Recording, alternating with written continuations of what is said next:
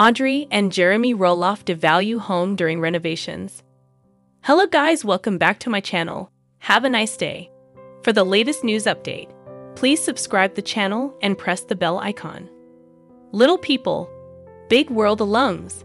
Audrey and Jeremy Roloff have been working on renovating their home, but some TLC fans think that they devalued it through their indecisiveness. It's a big project, and many people feel they should have gotten a good architect to assist. After they purchased their property near her mom and dad's place, Jeremy Roloff started fixing up the fields and livestock areas before he started working on their home.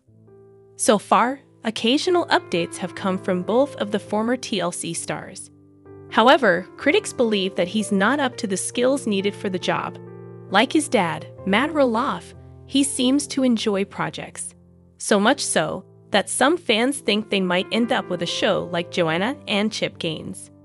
Audrey and Jeremy Roloff have a big space to work with, and they divided up some of it into lofts and play areas for the kids. Actually, the kids play outside a lot, perhaps to keep them away from the machinery and areas being worked on. The couple spends a lot of time with Audrey Roloff's parents until their renovations are complete. On her Instagram stories, Jeremy Roloff's wife wrote an explanation about how they lost a bedroom. The TLC alum explained, soon, a screenshot and some opinions arrived on Reddit. Many feel that Audrey and Jeremy Roloff made a mistake, and some little people, big world fans felt that they had devalued their property. While many commenters agreed that the bedroom space could be an issue as the kids get older, some of them felt it was fairly normal to share rooms. However, others noticed that the TLC alums might have caused a devaluation of the property. Here are some of those comments. I feel like rule 1 of house remodeling is never lose a bedroom, especially for a laundry room.